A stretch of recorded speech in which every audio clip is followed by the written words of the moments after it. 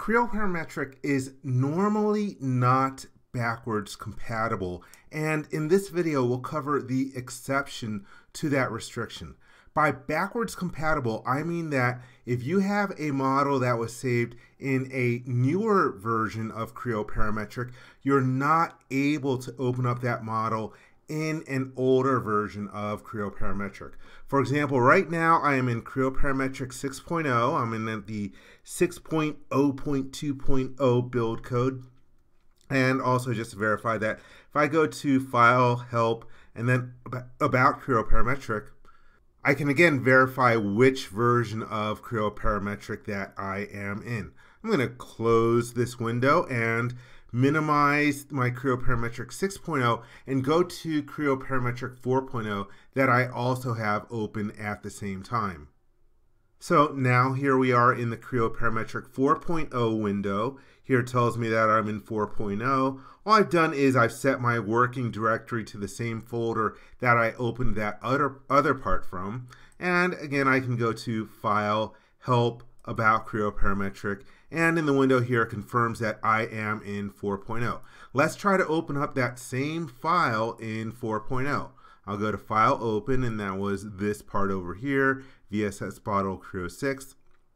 I'll click the Open button, and you see that I got a bunch of errors here. It says this file was created in a newer release of Creo Parametric. It's not a valid part file. It cannot be retrieved. It tells me multiple times that I can't open this up in Creo Parametric 4.0. In order to open something up from a newer version of Creo Parametric and an older version of Creo Parametric, you have to use something called GCRI, and that is short for the Granite Cross Release Interoperability. Granite is the name of the kernel that powers Creo Parametric, and the rest of it of the acronym stands for cross release, going from one release to another, interoperability. And let's see how to do this. I'm going to exit out of Creo Parametric 4.0. And on my desktop, I've got Windows Explorer open in two different windows. And one is in my Creo 6.0 load point, and the other one is in my Creo 4.0 load point. We're going to move or copy a file from the 6.0 load point into the 4.0 load point. And where you want to go is wherever you have Creo 6.0 installed on your computer, or whatever your newer version that you want to enable interoperability for. In this case, I'm using Creo 6.0.2.0. Go to the Common Files folder, and then there's a folder for your machine version. My machine version is x86e_win64. Yours might be different. And here we have GCRI, the GCRI folder, and there is a DLL file called Read Newer Models. We're going to take that library file and we're going to copy it into the load point of the earlier version. In this case, I want to be able to open up a Creo 6.0 file in Creo 4.0. So you'll go to the load point. Mine happens to be in Program Files PTC. Here is Creo 4.0. Here is the build code. Then you're going to go to Common Files and the machine type again, x86e win64.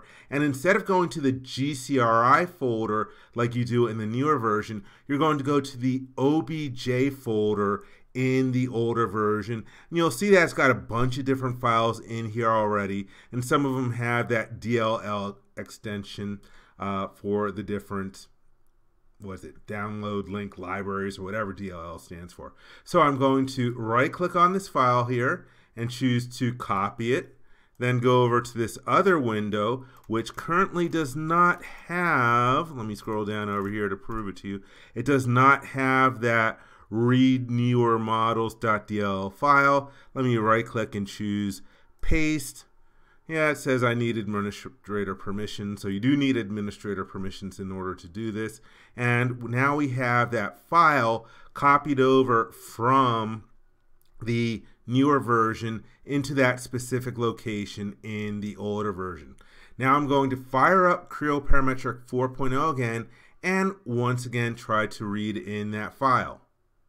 Okay, here I am back in Creo Parametric 4.0. I'm just going to hit the open button. I'm not going to bother setting my working directory. I'm going to go to where that Creo 6.0 file is. Here it is, VSS bottle Creo 6. Actually, let me see if I can grab the message area and make it wider or longer before I try to open it. So here's that same file I just tried to open before. I'll click the open button, and now I get this warning window that says you are opening a Creo Parametric part created in Creo 6.0. Would you like to proceed opening it as a Granite model? Again, Granite is the name of the kernel that was created for Pro Engineer and is now used in Creo Parametric. I'm going to say OK. And now we're able to open up the file. And again, I get the geometry, but you'll notice if you take a look at the model tree that these are all read-only features. And I can expand this. You can see that we have the datum planes and the curves. And here it calls it a protrusion. In my newer version, it was actually a sweep feature. And it's got a different symbol next to it in the model tree as opposed to your traditional part symbol. But again, I was able to open up this part in the older version, and I'm able to do stuff with it now. At least I've got the geometry in my computer. So there is limited backwards compatibility with Creo Parametric if you copy that GCRI file from the newer version to the older version. And this works for parts and assemblies. I can open up assemblies that were created in Creo Parametric, the later version, in the older version. And one restriction to be aware of is that typically GCRI, I believe, only works backwards 3 versions. So for example, if my current version was Creo 6.0, the oldest I could open up is typically 3 versions earlier, or Creo Parametric 3.0 for a Creo Parametric 6.0 file. If I have a Creo Parametric 5.0 file and I enable GCRI in an older version, I can go all the way back to Creo Parametric 2.0.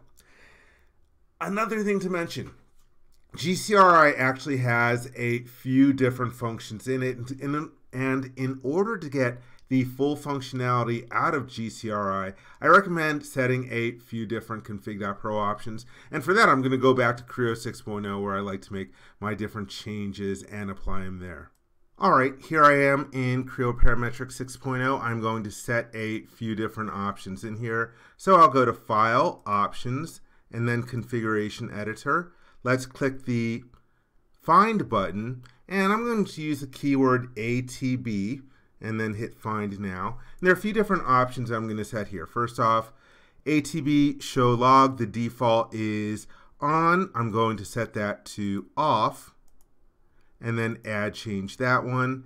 Another one that we're going to do is ATB auto check on update, and the default for that is off, which is good. I want to make sure that that one stays off, so I'm just going to make sure that's in my config file. And the other one is for retrieve. The default for that one is on. Let's change that one as well. So those are a few recommended settings. For the other option I'm going to set for one of the other different functions in GCRI, I'm going to look for CRI, and here we have this one for CRI grafting enable.